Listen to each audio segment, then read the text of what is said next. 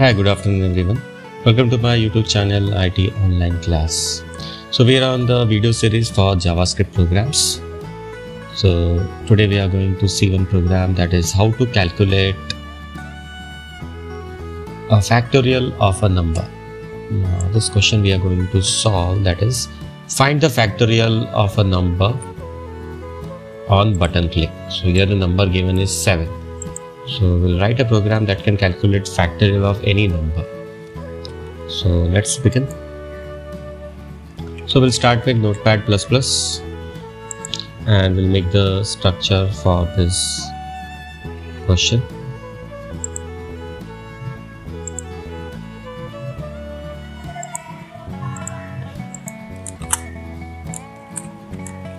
So it starts with doctype HTML tag, then your HTML tags, which are the root element for your HTML web page. Then with the head section, in head section we have open tag and close tag, and then in body section, body open and body close. Then we'll provide one title, say factorial of a number. Let's save this file. So I'm going to save this under my folder and give the file name as JS program-5.html.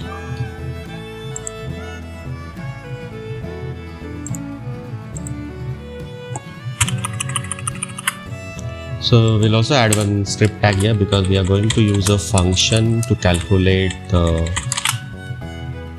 factorial. So this function we are going to put it in head section. Now in under body section we'll create one heading, say calculate factorial of a number. So what we are going to do is we are going to display one box using input tag and say enter number.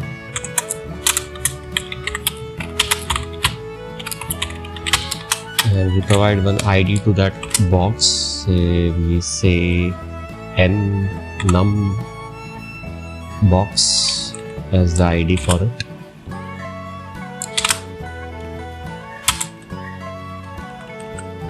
Then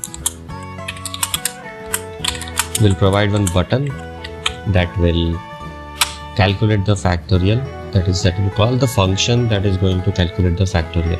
So we'll say input type equal to button, and we'll provide a face value for this button as calculate. Okay, so let's check out what is the output we are getting at present.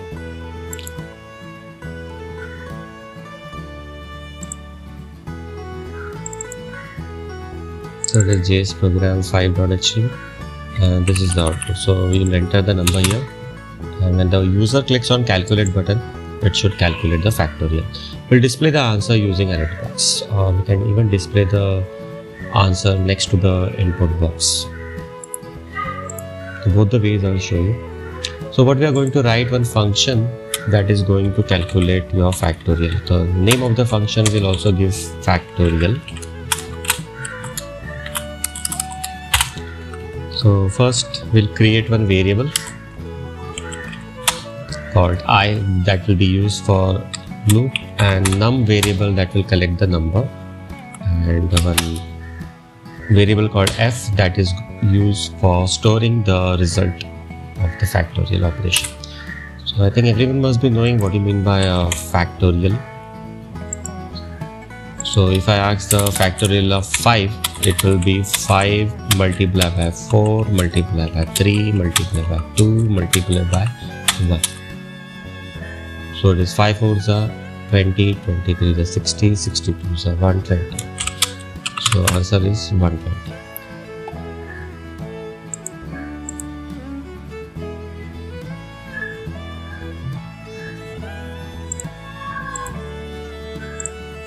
So this is factorial of 5. So it's calculated by multiplying the numbers which are less than that numbers up to 1. So we'll be using loop to traverse to these numbers and then keep on multiplying the result with these numbers in the loop. So let's do this. So first we'll collect the number. We will be using parseInt function that will collect the integer from that box. Now to collect the value of this box, the ID of the box is numBox. So we'll use this method document dot get element by ID, and in bracket we will write the name of the ID, that is numBox, and we'll say dot value.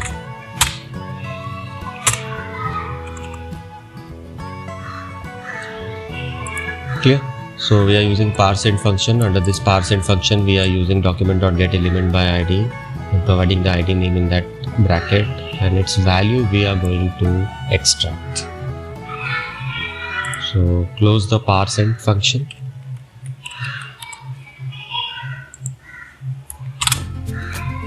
Okay. Let's check out if this is working. So I'll just give an alert num, whether value has been collected. We are going to check. So I'll just enter the value 25 and say calculate. Okay, we have not given the call for this function. So here in the input type equal to button, we have to provide on click event that will call this function factorial. So we'll call this function factorial like this. Okay, save this and refresh.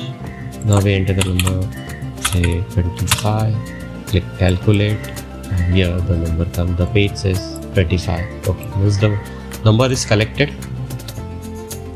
So we have checked our first statement whether it's working. So just remove this alert box. Now we are going to calculate. So we'll be using the loop for I equal to 1, I less than equal to num, then the increment I plus plus. Okay, let's zoom it. See what we are writing. We are initializing the I value to 1. Then we are giving the condition I should be less than equal to num, because we are going to multiply the numbers to the result starting from 1 to and that number, and we'll increment the value of I. So your loop will be like this,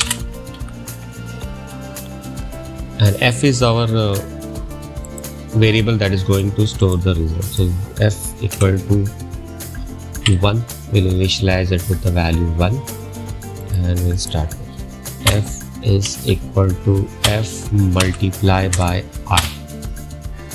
Okay, so this will go on multiplying I with f,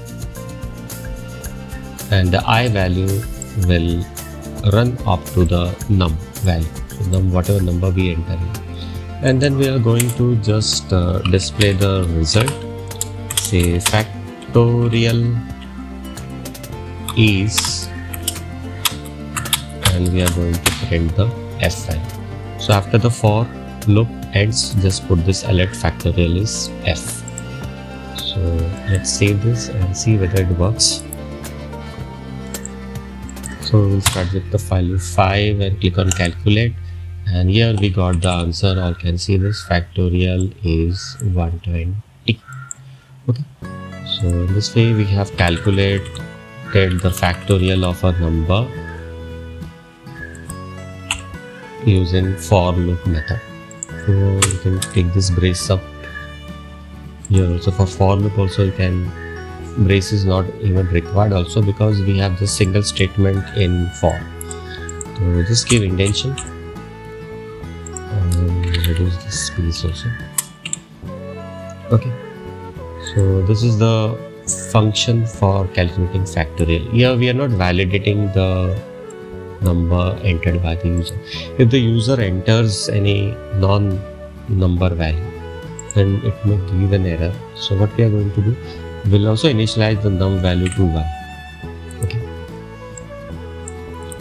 and we can also check whether user is entering a number. If it's not entering the number, it should not calculate the factorial value. That also we can do.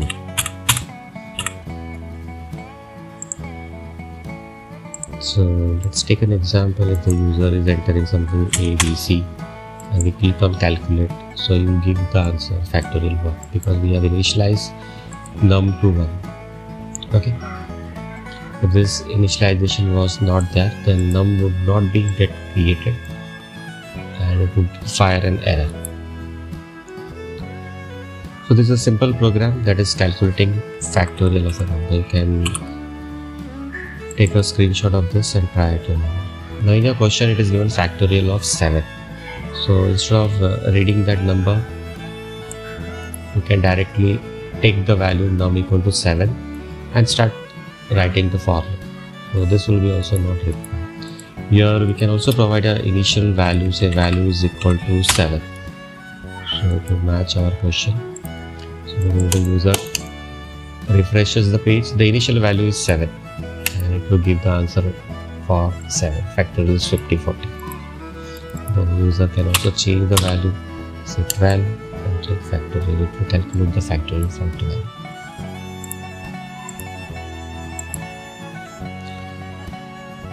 Okay, so this is the program to calculate factorial of any number. Thank you very much. See you in the next video.